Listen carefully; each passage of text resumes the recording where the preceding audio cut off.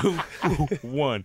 Big Boys Neighborhood, Matt Barnes in the neighborhood, man. Matt, did you have a lot of teams that came after you when it was about that time before you re-signed or? Yeah, there was. I kind of think I made, not to say because I already had a little name, but kind of reinvented myself again this season, like I've done so many other seasons. And there were teams after me, but my heart is in LA. LA is my second home, and I think it's more meaningful for me because I played for the Clippers in 2003, 2004 when we were terrible. We won, my first team, we won 20-something games, and now to kind of come full circle and kind of make our own path and my career to come full circle. So for us to all meet back up again, I like to ride this wave out until I'm done. How many teams came at you though? Was anything tempting? Yeah, there's definitely more money. Oh, I man. still feel, even though it's a blessing to do what I do and make the money I make, whether it's a minimum or not, but, I still feel I'm underpaid. You put my numbers against guys that are getting 20, 30 million, and what I do on the court, there's still no comparison. So I'm going to show all those people this season that.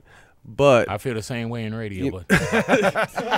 Yeah, they cut your pay too? Oh, go ahead. Yeah, they cut me. So, it's a business. Like I said, my heart was here. There's more money elsewhere. But, Doc and I got to talking early on that, he believed in this team and I was going to be a key part of that. And so I stayed. Were the Lakers one of those teams? Yeah, I never personally talked to the Lakers. They reached out to my agent, but this is always with all due respect because people don't understand Lakers are my favorite team still. I grew up a Laker fan. It was a dream come true to be a Laker, but Mike Brown just messed that whole thing up for me. So I would never.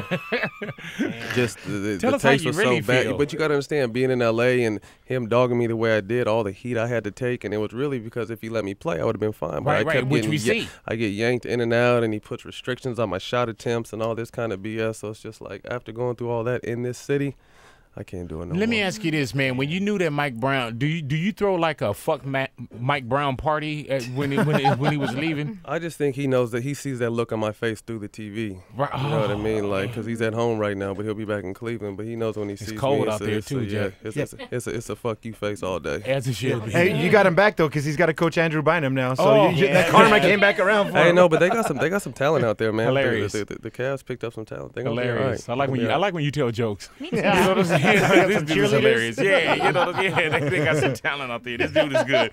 Matt Barnes in the neighborhood, you guys. Check him out. I think he's doing stand-up at the Comedy Store. The Comedy Store. Yeah, beautiful day in the neighborhood, Big Boys Neighborhood.